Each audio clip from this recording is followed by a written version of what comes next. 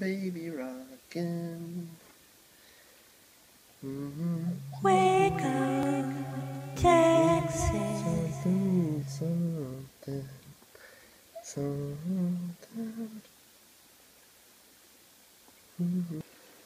Hi, and welcome to Wacom, Texas, the show where you dream paths apart and I draw some art. I've not spoken with Chris in I don't know, a couple weeks, and I think that's fine. I'm okay with it.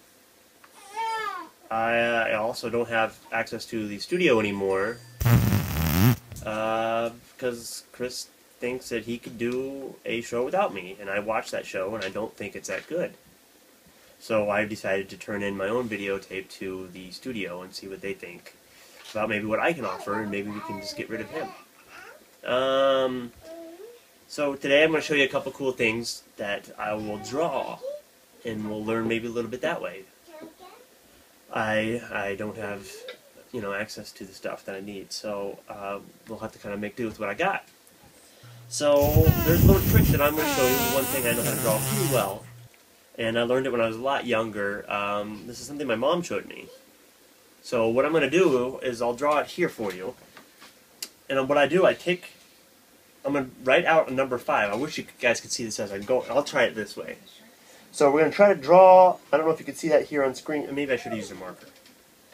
Well, just maybe imagine in your head, I'm drawing a number 5.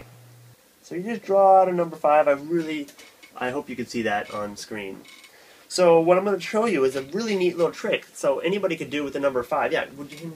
Thank you. That's much better. So a number 5, I'll draw now. I got a marker. So number 5. There we go. And I'm going to show you how to draw a number 5 into a really cool little thing. Everybody can be an artist is what I'm showing you.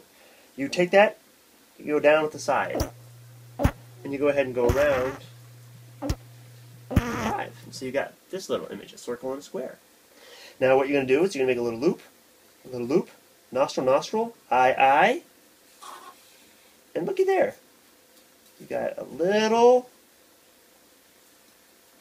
cow. Now what I'm going to show you also is how to go ahead. We're going to do a milk cow, maybe with a little udder. And we're going to fill it in. So this is something I learned when I was younger, and I'm passing along to you. But I'm also going to show you something that I just kind of made up on my own. Again, we're going to start off with just a number. Let's say the number 8. So I don't know if you can see the number 8. Now what I'm going to do is I'm going to draw another 8 directly below that. And then another 8. And then another 8. As you see, I'm doing multiple 8s at once. And now what I've got is kind of like a little chain for a lock or a necklace, and you can kind of make it the rest of what you want. So from a number 5 we have a cow, and from a number 8 we've got a little a chain. So that's kind of what we're going to cover, I guess. That's all we're going to cover for today's episode in Wacom, Texas, is how to make numbers into images. Little creative something. I might have to call him back.